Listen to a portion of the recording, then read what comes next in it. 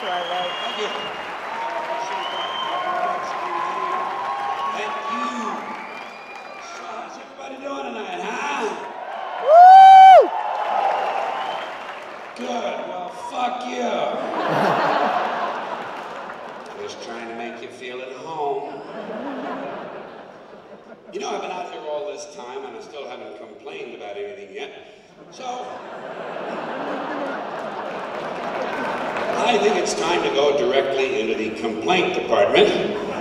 These are just a series of things that are pissing me off. Okay? Things that are pissing me off, because I don't have pet peeves, I have major psychotic fucking hatreds. And of course, most of them are directed toward my own country, your neighbor to the south. And so that's what we used to call crabs, by the way, our neighbors to the south. Anyway, but some of it spills over, of course, and you'll find you'll see yourself in these things when you wish to. First thing on my list tonight, airport security, okay? Airport security. I'm getting tired of this shit. There's too much of it. There's too much security at the airports. I'm tired of some guy with a double-digit IQ and a triple-digit income rooting around inside of my bag for no reason and never finding anything.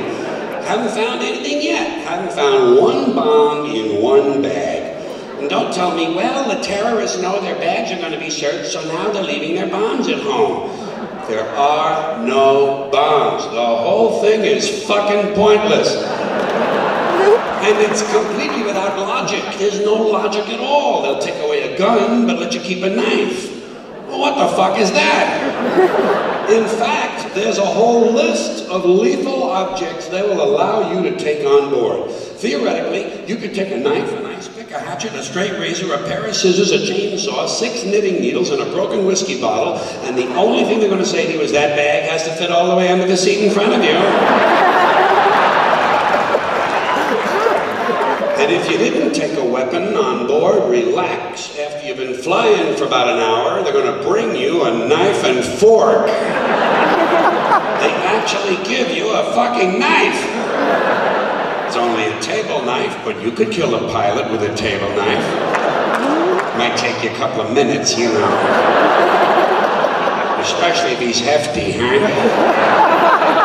But you can get the job done. If you really wanted to kill the prick. Shit, there's a lot of things you could use to kill a guy with. You could probably beat a guy to death with the Sunday New York Times, couldn't you? Or suppose you just had really big hands. Couldn't you strangle a flight attendant? Shit, you could probably strangle 2 of them, one with each hand. You know, if you were lucky enough to catch him in that little kitchen area. Just before they break out the fucking peanuts, huh? But you could get the job done if you really cared enough. So why is it they allow a man with big, powerful hands to get on board an airplane? I'll tell you why. They know he's not a security risk because he's already answered the 3 big questions. Question number 1, did you pack your bags yourself? No, Carrot Top packed my bags. He and Martha Stewart and Florence Henderson came over to the house last night, fixed me a lovely lobster Newburg, gave me a full-body massage with sacred oils from India, performed a 4-way around the world, and then they packed my bags.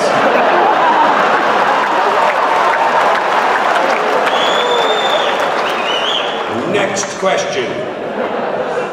Have your bags been in your possession the whole time? No. Usually the night before I travel, just as the moon is rising, I place my suitcases out on the street corner and leave them there unattended for several hours. Just for good luck. Next question. Has any unknown person asked you to take anything on board? Well, what exactly is an unknown person? Surely everyone is known to someone.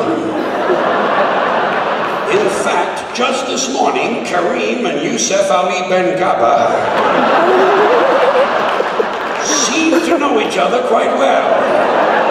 They kept joking about which one of my suitcases was the heaviest. And that's another thing they don't like at the airport, jokes. Yeah, you can't joke about a bomb. Well, why is it just jokes? What about a riddle? How about a limerick? How about a bomb anecdote? You know, no punchline, just a really cute story. Or suppose you intended the remark not as a joke, but as an ironic musing. Are they prepared to make that distinction? Why, I think not. And besides, who's to say what's funny? Airport security is a stupid idea, it's a waste of money, and it's only there for one reason, to make white people feel safe. That's all. The feeling, the illusion of safety to placate the middle class, because the authorities know they can't make airplanes safe. Too many people have access. You notice the drug smugglers don't seem to have a lot of trouble getting the little packages on board, do they? No, and God bless them too.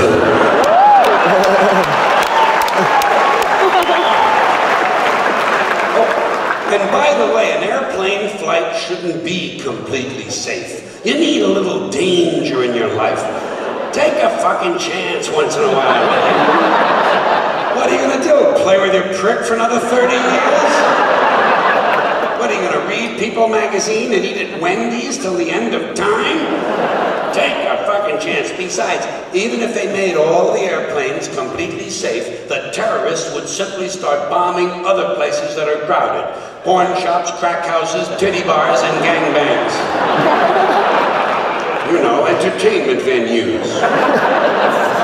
The odds of you being killed by a terrorist are practically zero. So I say relax and enjoy yourself. You have to be realistic about terrorism. You've got to be a realist. Certain groups of people, certain groups, Muslim fundamentalists, Christian fundamentalists, Jewish fundamentalists, and just plain guys from Montana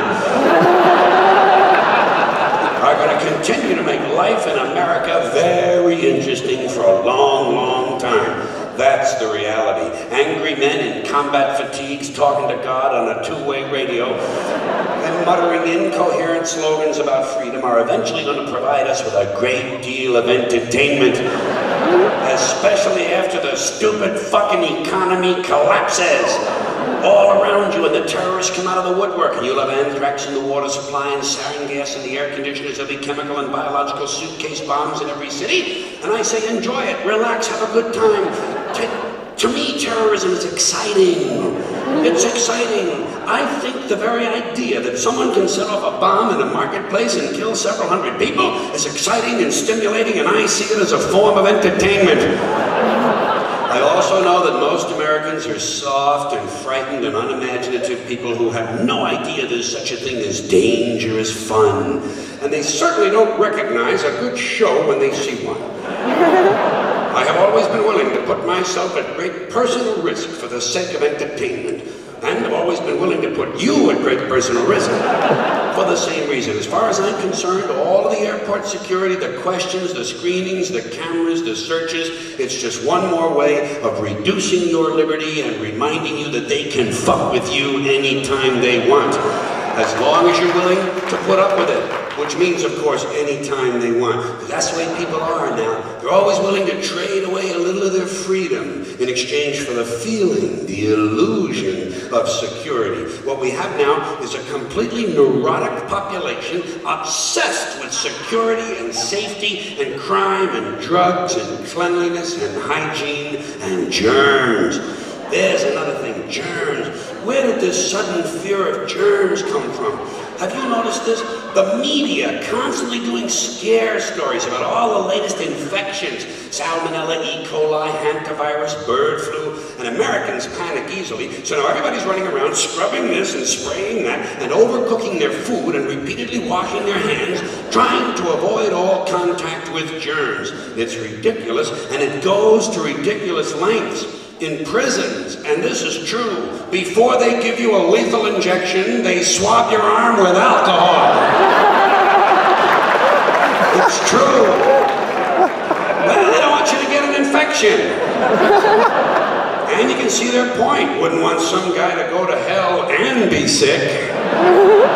Would take a lot of the joy out of the whole execution.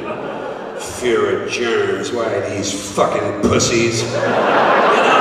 You can't even get a decent hamburger anymore. They cook the shit out of everything now because everybody's afraid of food poisoning. Hey, where's your sense of adventure? Take a fucking chance. You know how many people die from food poisoning every year? 9,000, that's all. It's a minor risk. Minor risk. Take a chance. Take a chance. Besides, what do you think you have an immune system for? It's for killing germs. But it needs practice. It needs germs to practice on. So if you kill all the germs around you and live a completely sterile life, then when germs do come along, you're not going to be prepared. And never mind ordinary germs, what are you going to do when some super virus comes along that turns your vital organs into liquid shit? I'll tell you what you're going to do. You're going to get sick, you're going to die, and you're going to deserve it because you're fucking weak and you've got a fucking weak immune system.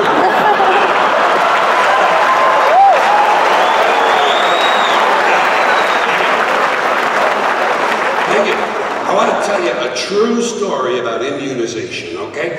When I was a little boy in New York City in the 1940s, we swam in the Hudson River, and it was filled with raw sewage, okay? We swam in raw sewage, you know, to cool off. And at that time, the big fear was polio. Thousands of kids died from polio every year. But you know something? In my neighborhood, no one ever got polio. No one ever. You know why? Because we swam in raw sewage. It strengthened our immune systems. But polio never had a prayer. We were tempered in raw shit.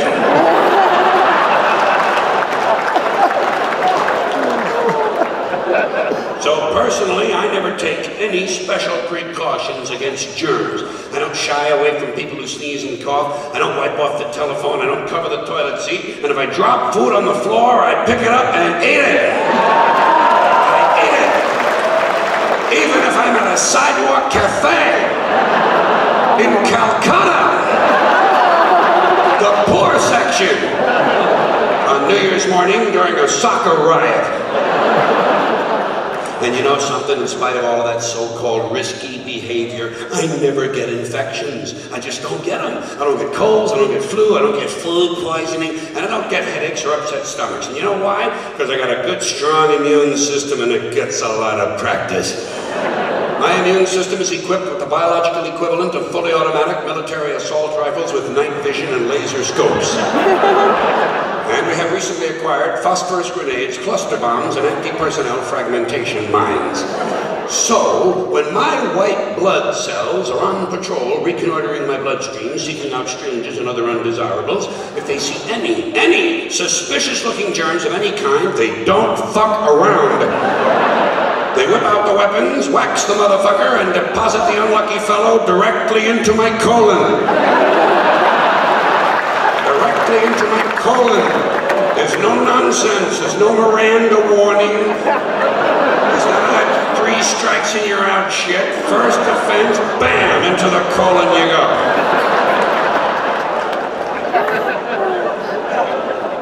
And speaking of my colon,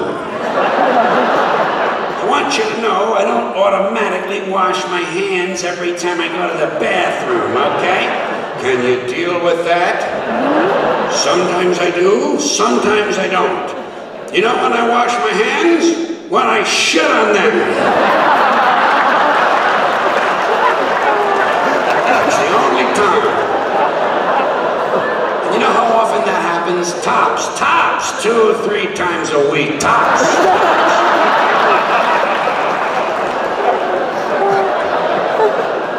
Maybe a little more frequently over the holidays, you know what I mean?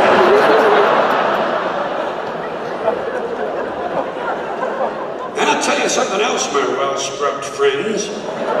You don't always need a shower every day. Did you know that?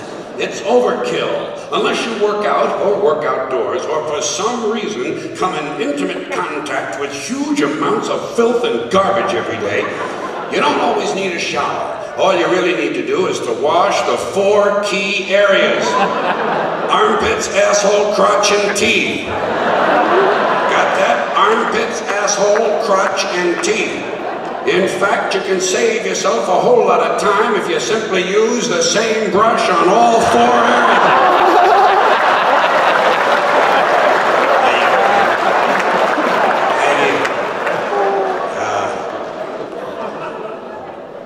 More of these things that are pissing me off.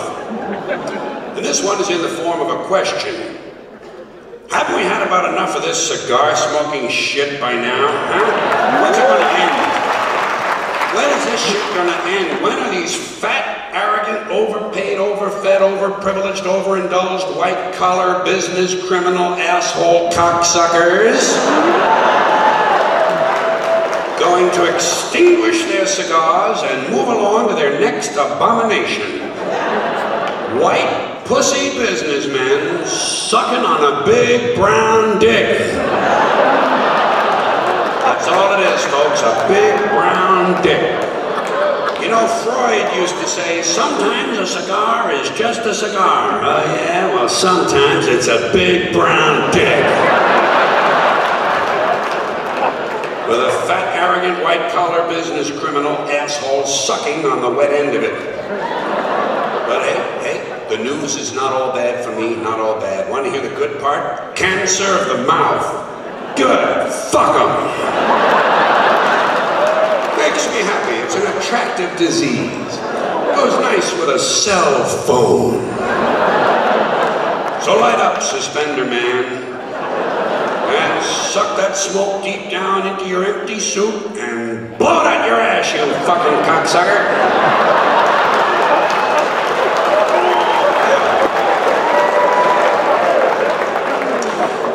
Here's another question I've been pondering.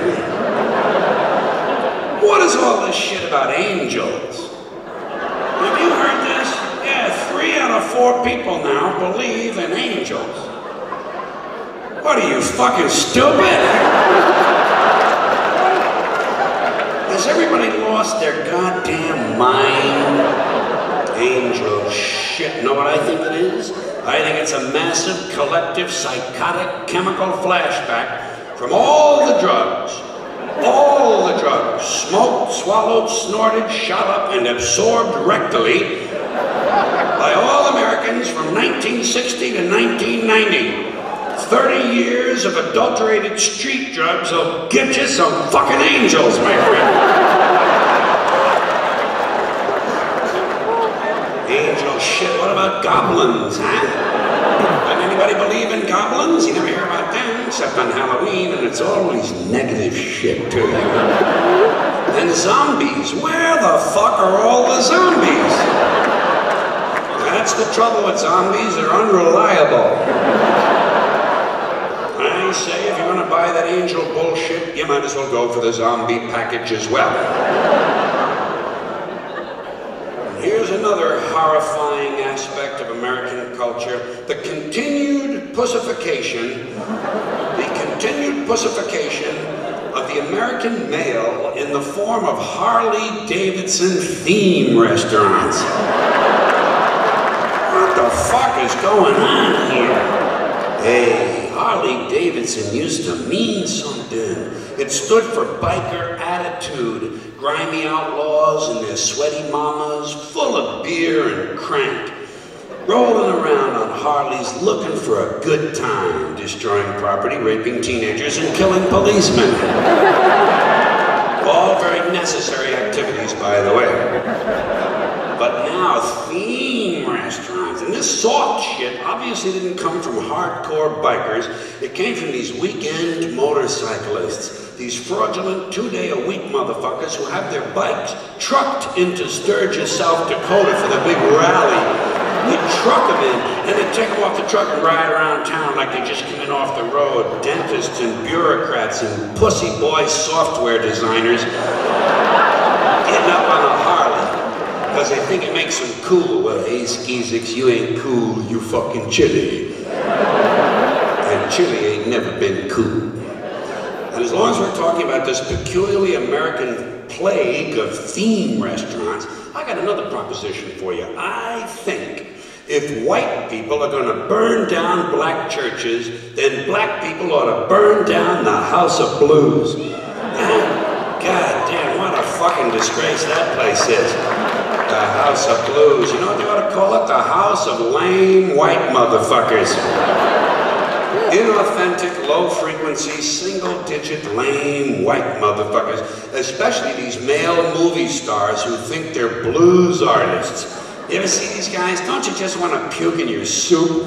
One of these fat, overweight, out-of-shape, middle-aged, pasty-faced, baldy-headed movie stars with sunglasses jumps on stage and starts blowing into a harmonica. It's a fucking sacrilege. In the first place,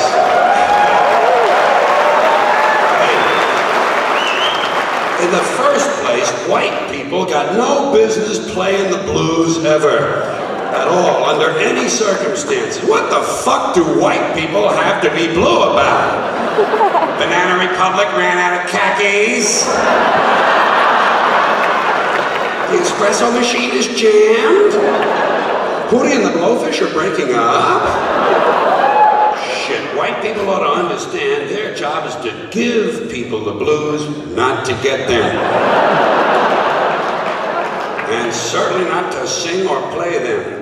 Tell you a little secret about the blues, not enough to know which notes to play, you gotta know why they need to be played. And another thing, I don't think white people should be trying to dance like blacks. Stop that. Stick to your faggoty polkas and waltzes. Yeah. And that repulsive country line dancing shit that you do. Be yourself, be proud, be white, be lame, and get the fuck off the dance floor.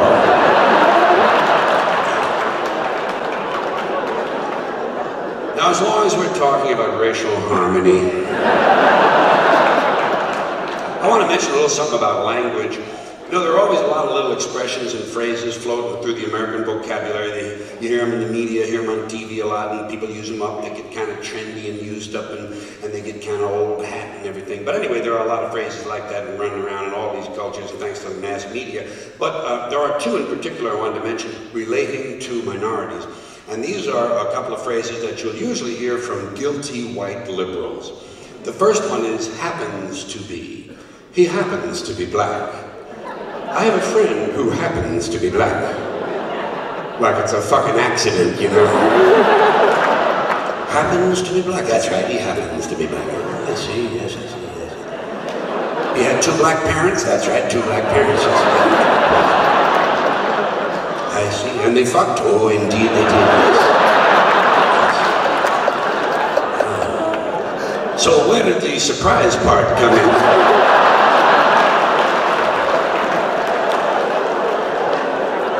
I should think it would be more unusual if he just happened to be Scandinavian.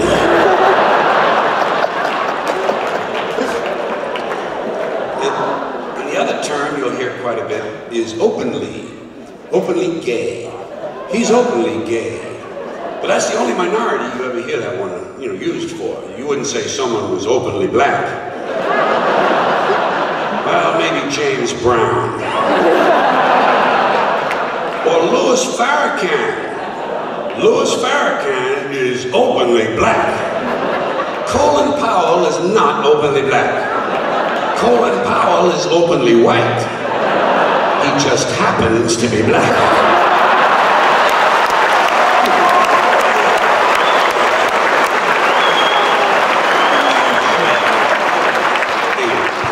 Oh, and while we're at it, when did the word urban become synonymous with the word black? Did I sleep through this 8 or 9 years ago or something? Urban trends, urban styles, urban music. I was not consulted on this at all. Didn't get an email, didn't get a fax, didn't get a fucking page. That's fine, let them go. And I don't think white women should be calling each other girlfriend, okay? Stop pretending to be black. And no matter what color you are, you go girl should probably go.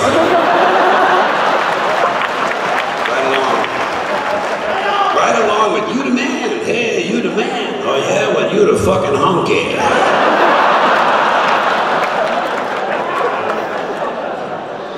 All right, now something a little more positive, a little more uplifting. This is about a festival. You can't get much more uplifting than that, can you? A festival. And this is my idea for a new one. One of those big outdoor summer festivals. This one is called Slugfest. And this is for men only. Here's what you do. You take about 100,000 of these fucking men. You know the ones I mean, these macho motherfuckers. These strutting, preening, posturing, sweaty, hairy, alpha male jack-offs. The muscle assholes.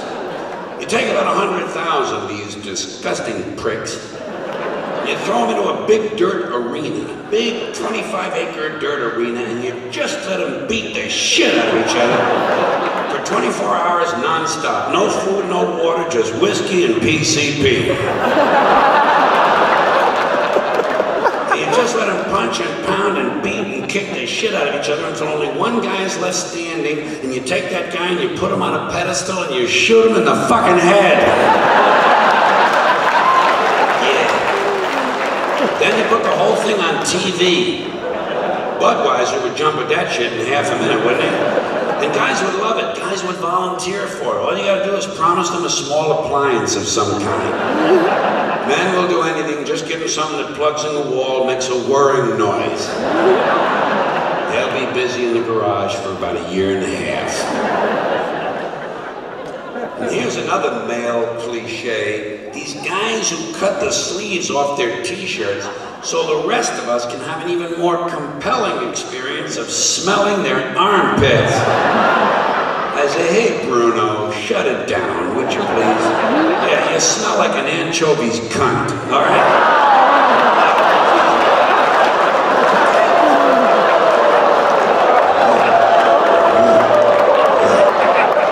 Not good, Bruno. Not good, and definitely not for sharing. No kidding, this is the same kind of guy who has that barbed wire tattoo.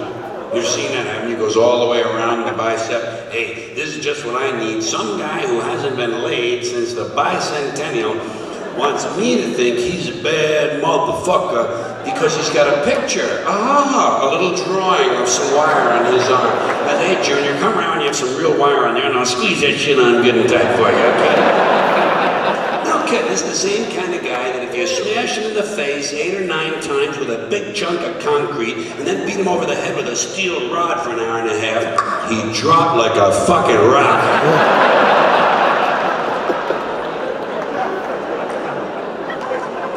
Here's another guy thing that sucks. These t-shirts that say lead, follow, or get out of the way. I don't know if you've ever seen that. This is more of that stupid Marine Corps bullshit.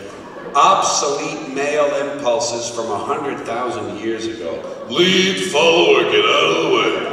You know what I do when I see that shirt? I obstruct. I stand right in the guy's path, force him to walk around me, he gets a little past me, I spin him around, kick him in the nuts, rip off the shirt, wipe it on my ass, and shove it in his fucking mouth. That's all these Marines are looking for, a good time. And speaking of tough guys, I'm getting a little tired of hearing that after 6 policemen get arrested for shoving a floor lamp up some black guy's ass and ripping his intestines out, the police department announces they're going to start having sensitivity training. I say, hey, if you need special training to be told not to jam a large cumbersome object up someone else's asshole, maybe you're too fucked up to be on the police force in the first place.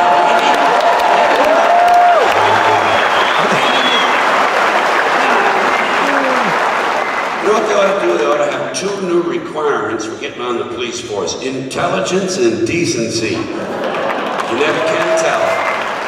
Never can tell. It just might work. It certainly hasn't been tried yet. No one should ever have any object placed inside their ass that is larger than a fist and less loving than a dildo.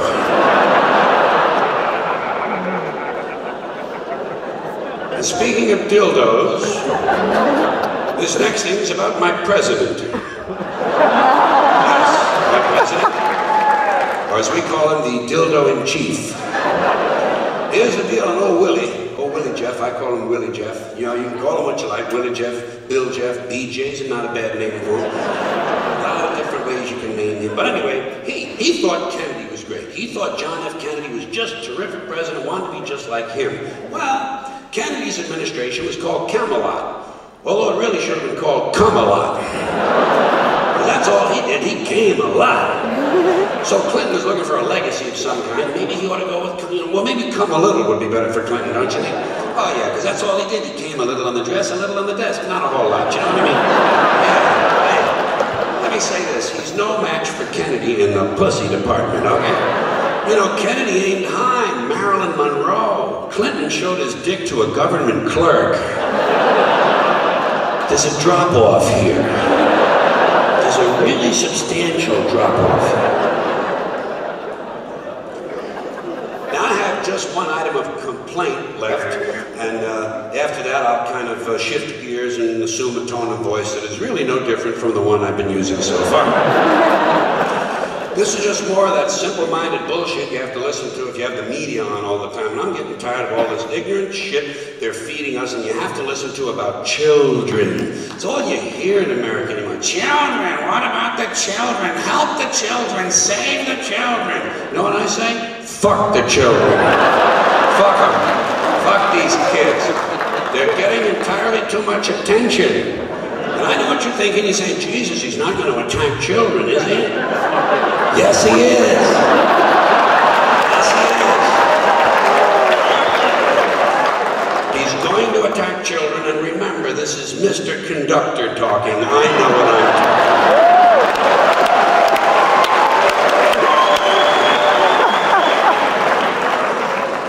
Know that all of you single dads and soccer moms who think you're such fucking heroes aren't going to like this, but somebody's got to tell you for your own good. Your children are overrated and overvalued, and you've turned them into little cult objects. You have a child fetish, and it's not healthy. And I don't want to listen to that weak shit. Well, I love my children. Fuck you! Everybody loves their children. It doesn't make you special. John Wayne Gacy loved his children. Oh yeah, kept them all right out in the yard near the garage. That's not what I'm talking about. What I'm talking about is this constant mindless yammering, this neurotic fixation that suggests somehow everything has to revolve around children. It's completely out of balance. Listen, there are a couple of things about kids you have to remember, okay? First of all, they're not all cute. In fact, if you look at them real close, some of them are rather unpleasant looking. And a lot of them don't smell too good either. You ever notice the little ones seem to have a kind of sour milk and urine combination? I don't understand it, but stick with me on this. The sooner you face it, the better off you're going to be. Second premise, not all children are smart and clever. Got that? Kids are like any other group of people. A few winners, a whole lot of losers. This country is filled with loser kids who simply aren't going anywhere. And there's nothing you can do about it. Nothing. You can't save them all. You can't. You gotta cut them loose. You gotta let them go. You gotta stop overprotecting them because you're making them too soft. Today's kids are way too soft. For one thing, there's too much emphasis on safety and safety equipment. Childproof medicine bottles and fireproof pajamas and child restraints and car seats and helmets, baseball, bicycle, skateboard helmets. Kids have to wear helmets now for everything but jerking off. Grown-ups have taken all the fun out of being a kid just to save a few thousand lives. It's pathetic. It's fucking pathetic. Well, what's happened is these baby boomers, these soft, fruity baby boomers, have raised an entire generation of soft, fruity kids who aren't even allowed to have hazardous toys, for Christ's sake. Hazardous toys, shit. What about having a natural selection? Survival of the fittest. The kid who swallows too many marbles doesn't grow up to have kids of his own. Simple. Nature knows best. We're saving entirely too many lives of all ages. Nature should be permitted to do its job of weeding out and killing off the weak and sickly and ignorant people without interference from airbags and batting helmets. You're lowering the human gene pool. Just think of these ideas as passive eugenics. Now here's another bunch of shit too. Overprotection, an example of overprotection for these kids. You probably noticed this on TV. Every time some guy with an AK-47 wanders into a schoolyard and kills 3 or 4 of these fucking kids and a couple of teachers, the next day the school is overrun with psychologists and psychiatrists and grief counselors and trauma therapists trying to help the children cope. Shit. When I was a kid, someone came to our school and killed 3 or 4 of us. We went right on with our arithmetic. 35 classmates minus 4 equals 31. We were tough. I say if a kid can handle the violence in his home, he ought to be able to handle the violence at school. Yes. I tell you, I'm not worried about guns in school. You know what I'm happy about? Guns in church. And it's here. I predicted this shit a year and a half ago. I did. I said there'd be some Christian yo-yo with a rifle and a Bible. He'll kill 8 or 9 people, and the media will call him a disgruntled worshiper. But it's here, and I'm going to tell you, it's not over because the millennium's coming. They don't call them Christian soldiers for nothing, folks. They'll be out there shooting each other. And I'm happy this time it happened in Texas. Texas leading the way once again when it comes to taking human life. Once again, leading the way. 2 more items. Well, anyway, this is another bunch of stupid shit. School uniforms. Bad theory.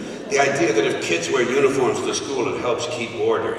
Hey, don't these schools do enough damage making all these children think alike? Now they're going to make them look alike, too?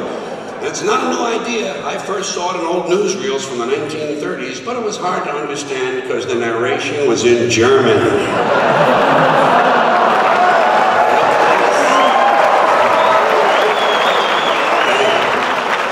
But the uniforms looked beautiful. And the children did everything they were told and never questioned authority.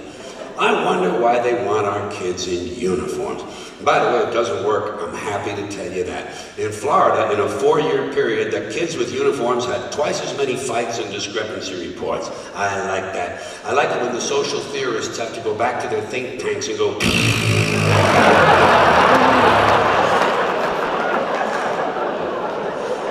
And one last item about children, and that is this superstitious nonsense that blames tobacco companies for kids who smoke. Hey, kids don't smoke because a camel in sunglasses tells them to. They smoke for the same reasons adults do, because it's enjoyable. It relieves anxiety and depression. And you'd be anxious and depressed too if you had to put up with these pathetic, insecure, striving, anal, yuppie parents who enroll you in college before you're old enough to know which side of the playpen smells the worst. Then they fill you full of Ritalin and drag you all over town in search of meaningless structure. Little League, Cub Scouts, swimming, soccer, karate, piano, bagpipes, watercolors, witchcraft, dildo practice. I don't know what they're doing. They even have play dates, for Christ's sakes. Playing is now done by appointment. Hey, whatever happened to you show me your wee-wee and I'll show you mine? You never hear that anymore. A lot of these parents are burning their kids out on structure. I believe that what every child needs and ought to have every day, 3 hours of daydreaming. Just daydreaming. Turn off the internet, the computer games, the CD-ROM.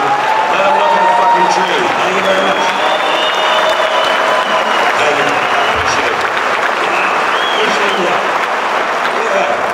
It's good, it would be good for them, and every now and then they might even come up with one of their own ideas. Never can tell.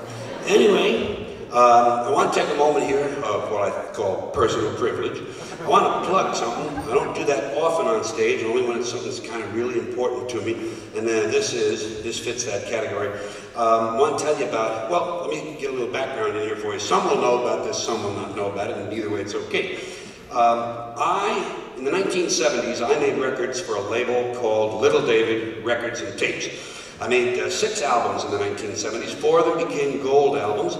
FMNAN, Class Clown, Occupation Fool, and Toledo Window Boxing. A couple of others I had 2 more. appreciate that. And then there were two others that didn't quite make it to gold. I think they were tin, some shit like that. But anyway, I'm lucky that through the years I managed to acquire and own all of my own recorded material and all of my HBO shows. I got them all. So we're putting out, that is we, is Atlantic Records and I are putting out a box set. We have a box set of all 6 of these albums. It's obviously called The Little David Years, 1971 through 79. Thank you very much. Stuff isn't on that, came just a little bit later.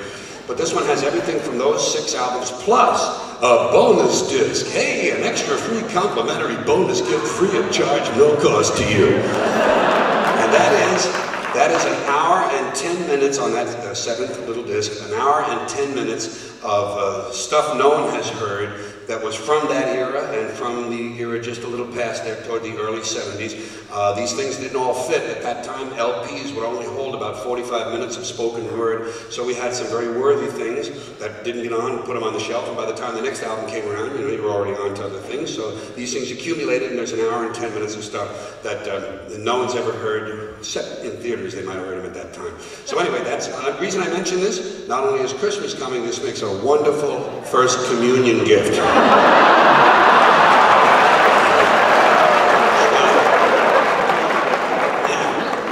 I do have one small complaint I'd like to mention, and that is, when I'm flying first class, and some guy from Coach comes up and takes a shit in our bathroom, that just really bothers me. I say, get back where you belong, to your filthy Coach toilet, with all of the tampons and children's toys sticking out of the commode, and don't be coming up here to our section and leaving your disgusting Coach feces in our nice, clean, attractive, chemical first-class toilet.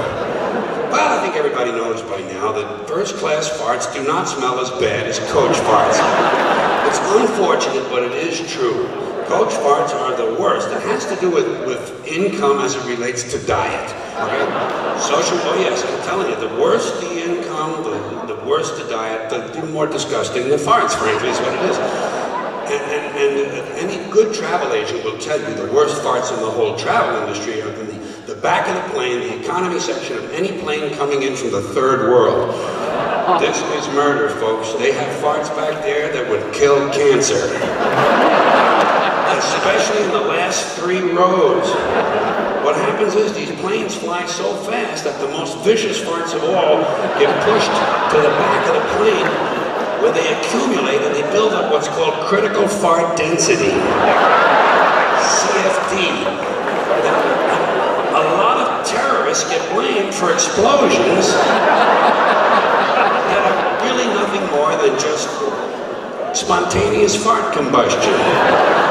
The whole back of the plane blows off, and the FBI doesn't know this. They don't know what to look for. They're looking for little, traces of explosives. They should be looking for minute traces of cabbage and broccoli. I'm just here to help. That's how I see my role. I come around and help out. These are some of the thoughts that kept me out of the really good schools. Sometimes I like to think about things. Sometimes I think about, like, the first time certain things happened. You know, because everything had to happen for the first time. Do you ever think about the first enema? Somebody had to think of that. Some guy had to think of that on his own. And then he had to explain it to the other people.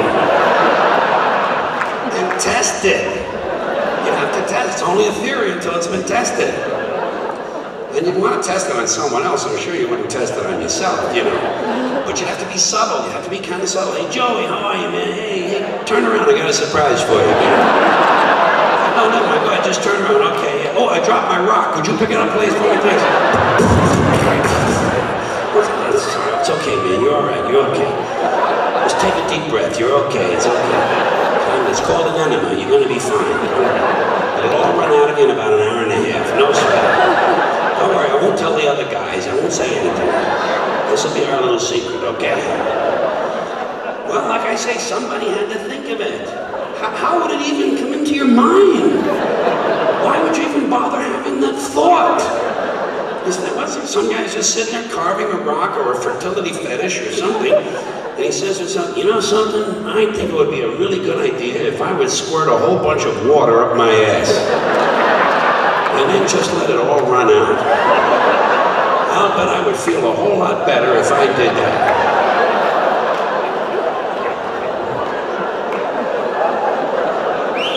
And it's at moments like that that entire industries are born. Colonic irrigation. Enema.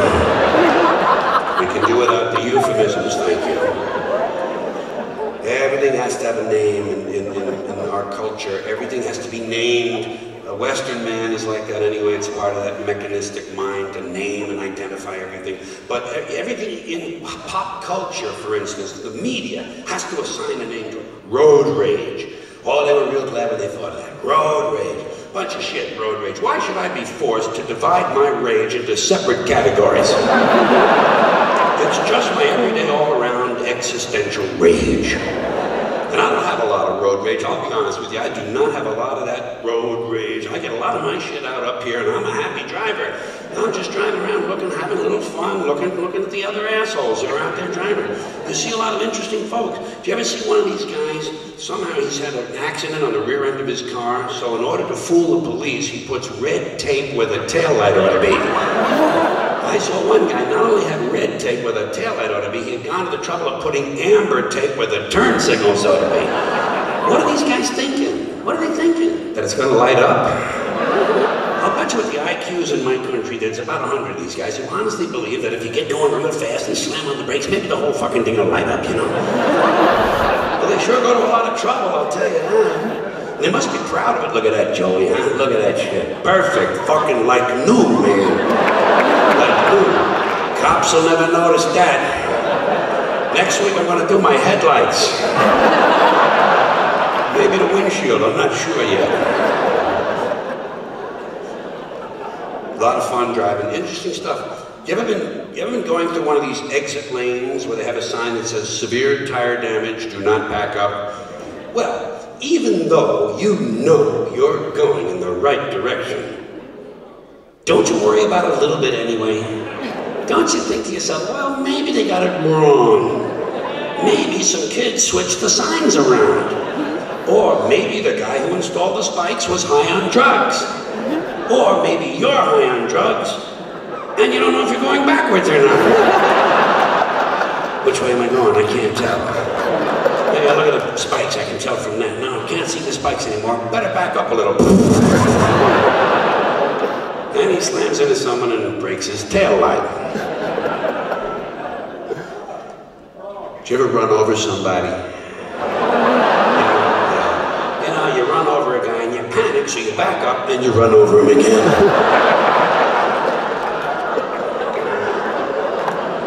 Did you ever notice the second crunch is not as loud as the first one? Yeah. I think it's because he already has tread marks on him, you know. But there he is, lying right out on the road, right in front of your car. Hey, might as well go over him again. What are you going to do, drive around him this time? Don't worry about this guy, he's not going anywhere. He is not going to testify against you. This guy is part of the fucking road by now. He's already traveling down that long, dark tunnel toward the bright white light. He's shaking hands with his great-grandfather. No sweat, do what you gotta do, keep moving. Now, I don't usually talk about myself on shows, it hasn't been my style to do that, but there is a traffic incident that I ought to tell you about. And you have to know a couple things about me first. I drive recklessly, I take a lot of chances, I don't believe in traffic laws, and I don't maintain my vehicle very well. So as a result, I tend to have a great deal of traffic accidents. And last week, I either ran over a sheep, or I ran over a small man wearing a sheepskin coat. And I don't know, because I didn't stop. Not stop when I have a traffic accident. Do you? Nah, you can't. Hey, who has time? These days, who has time? Not me. I hit somebody, I run somebody over, I keep moving. Especially if I've injured someone. Yes, I do not get involved in that. I'm not a doctor, I've had no medical training of any kind. I'm just another guy out driving around looking for a little fun, and I can't be stopping for everything. Well, let's look at it logically. Let's just be logical about it. If you do stop, all you do is add to the confusion. These people you ran over have enough troubles of their own without you stopping and making things worse. Leave these people alone. They've just been in a major traffic accident. The last thing they need is for you to stop and get out of your car and go over to the fire, because by now it is a fire, and start bothering them with a lot of stupid questions. Are you hurt? Well, of course they're hurt. Look at all the blood. You just ran over them with a 1.5 tons of steel. Of course they're hurt. Leave these people alone. Haven't you done enough? Haven't you at long last done enough? For once in your life, do the right thing. Don't get involved. Well, in the first place, the whole thing is none of your business. None of your business. Simple as that. None of your business. Legally speaking, these people were not on your property at the time you ran them over. They were on the street, that is city property. You are not responsible. They don't like it, let them sue the mayor. And besides, the whole thing happened back there. It's over now. Stop living in the past.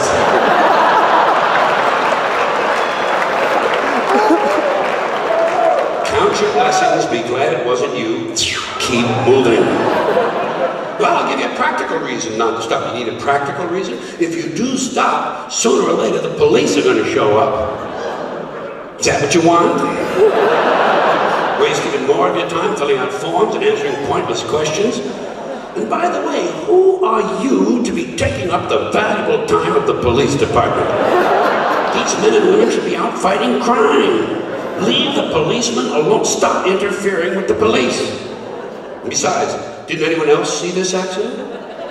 Are you the only one who can provide information? Surely the people you ran over caught a glimpse of it at the last moment.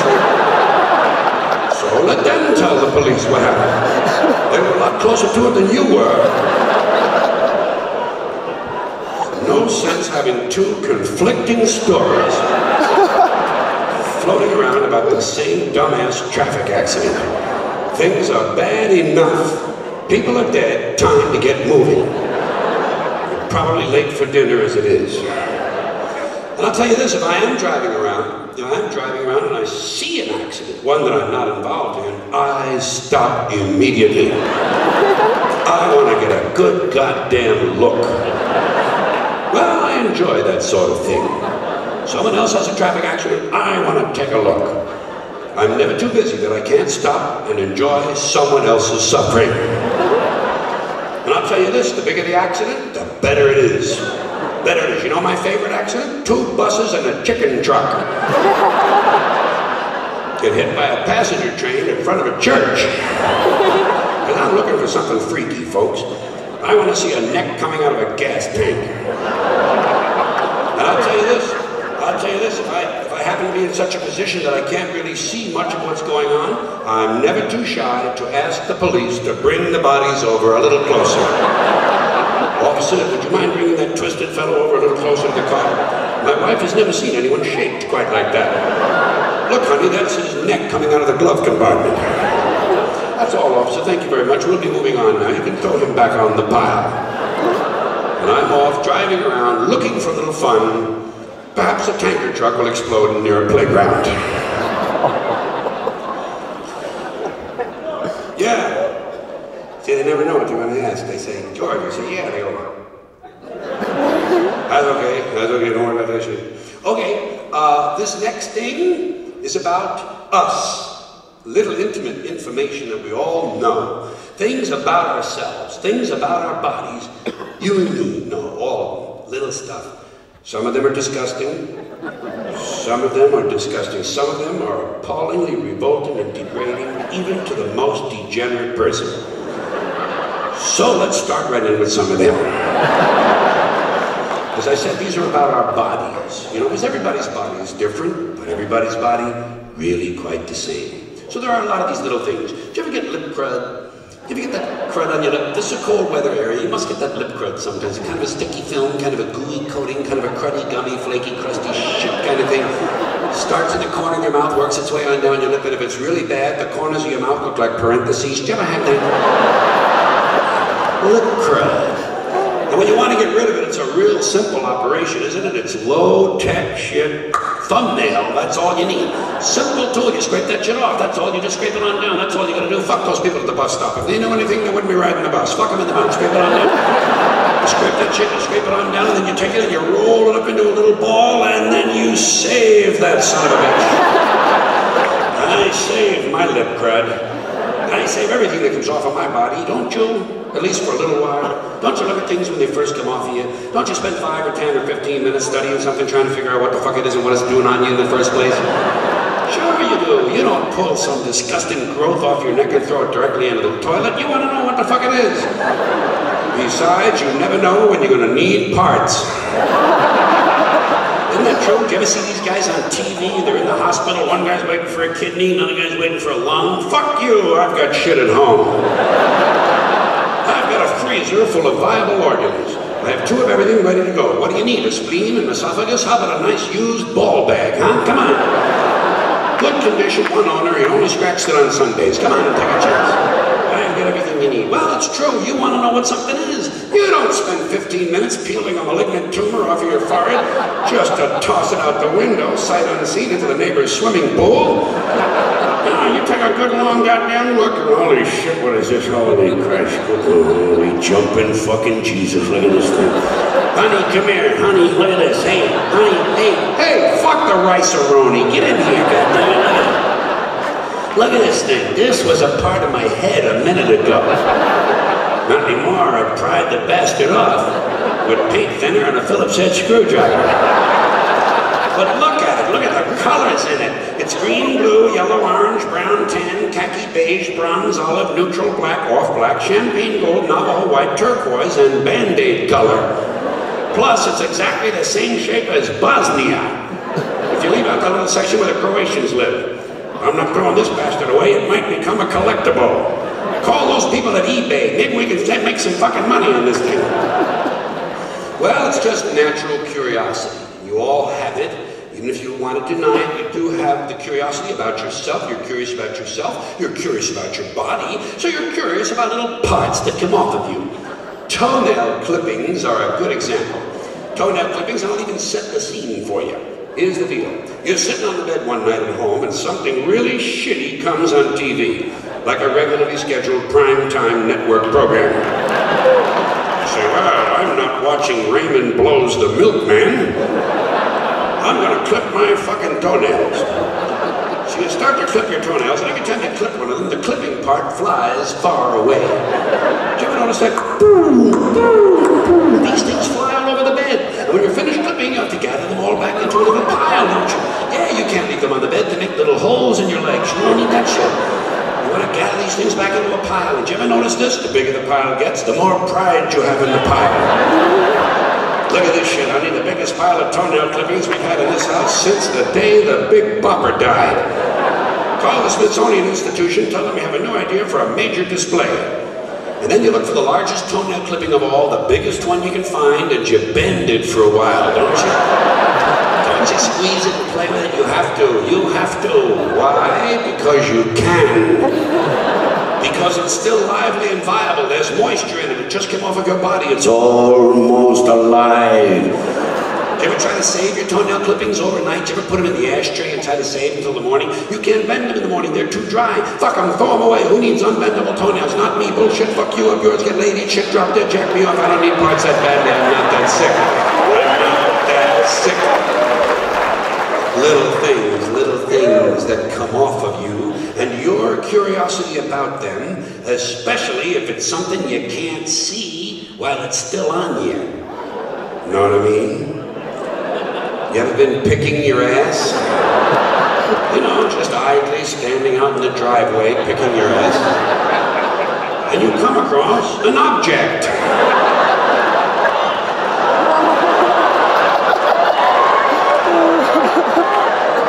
Honey, come here.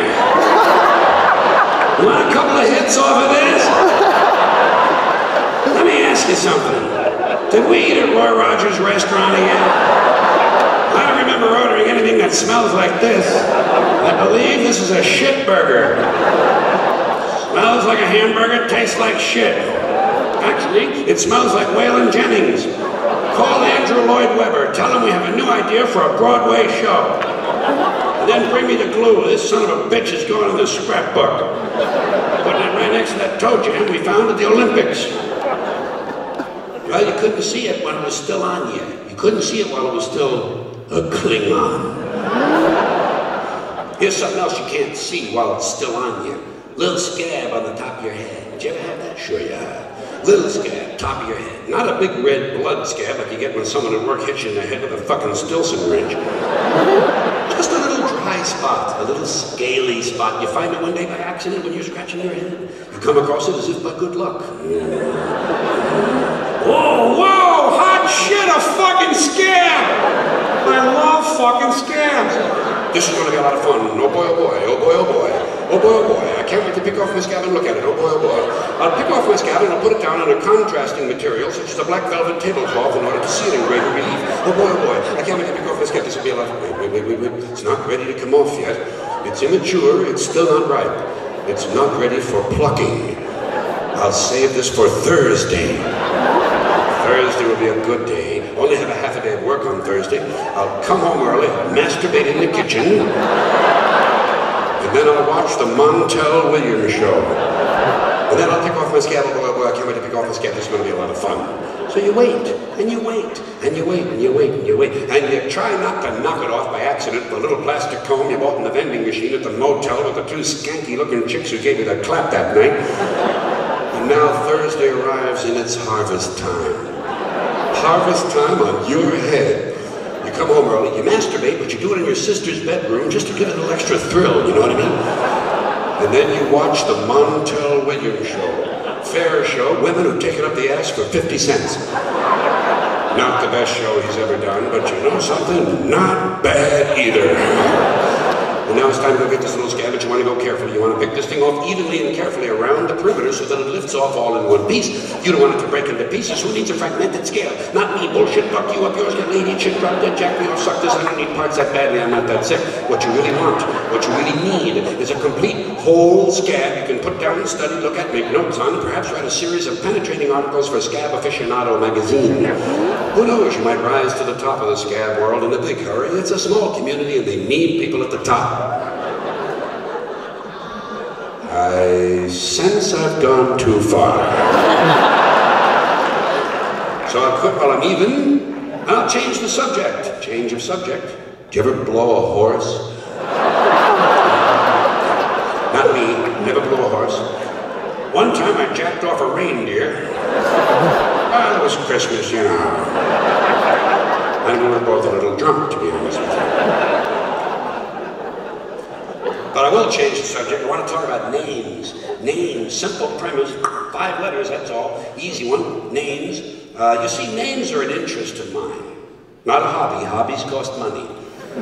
Interests are free. And that's all this is. Just I like thinking about names when I hear them and I make up stuff about it. Not always people's names either. Brand names are interesting to me. What's that product? I can't believe it's not butter. Well, I got a new one coming out. It's called I Sure Hope the Fuck This Ain't Lard.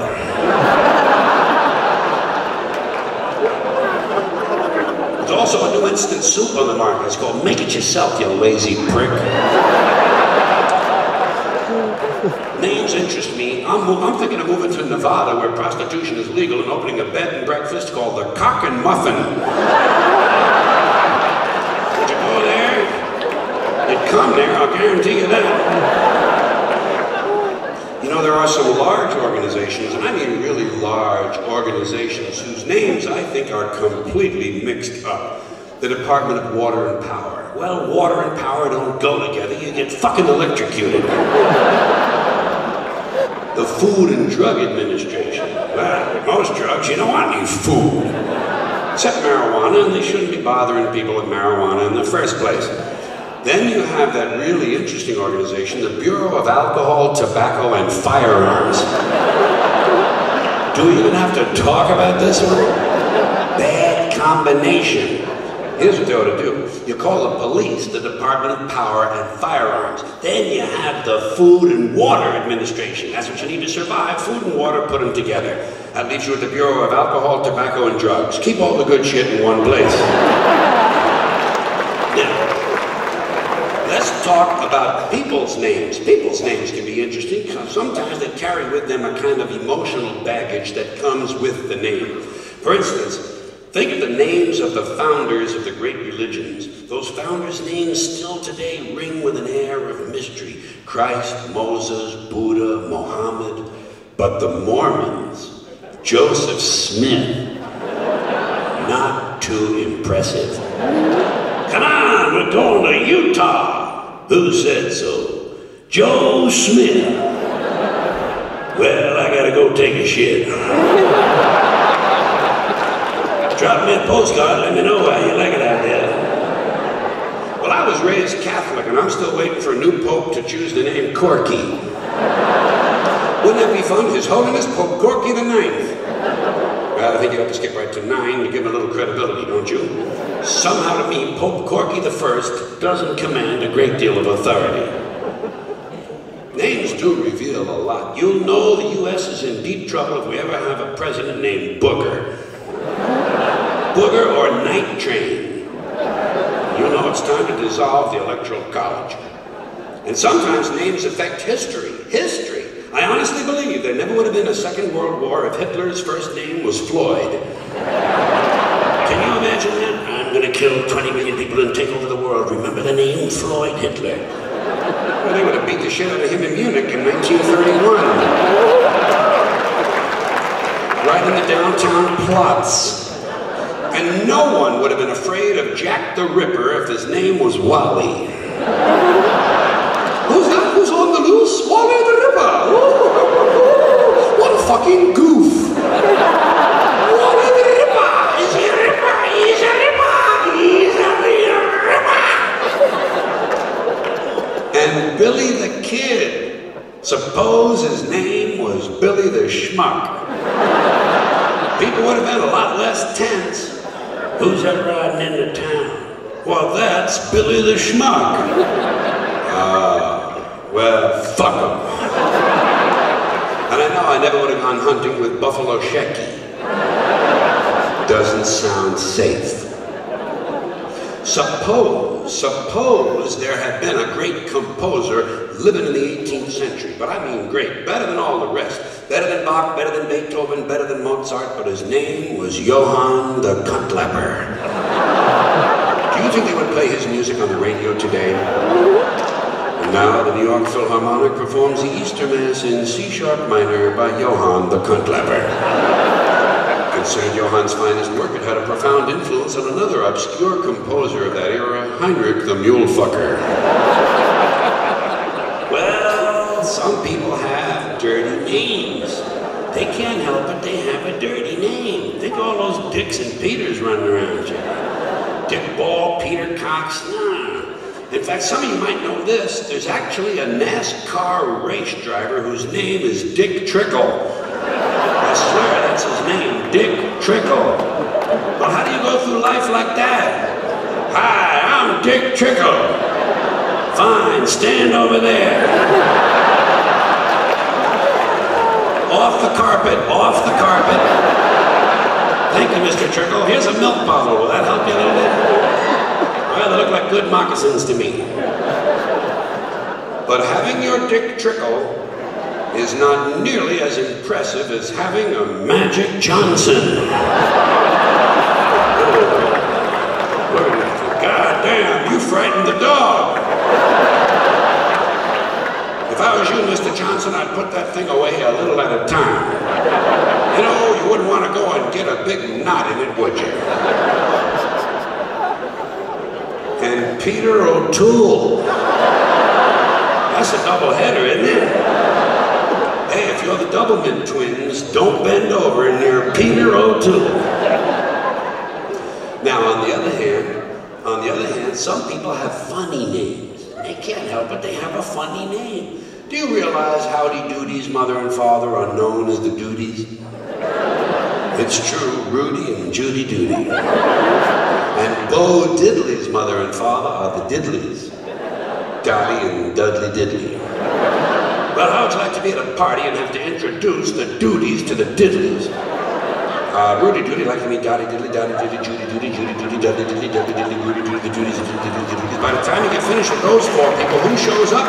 Howdy Doody's two sisters, Dee Dee Doody and Dodie Doody. Well, I don't know about you, but I'd be drinking triple whiskeys and saying, please God, don't let fucking Rudy Kazootie show up tonight. And didn't they have any funny names in the Old West?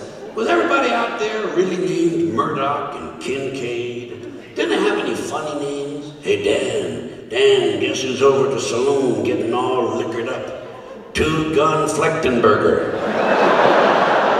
Says he's gonna get even with Farley Flockenhocker for killing his buddy Clayton Heffelflecker.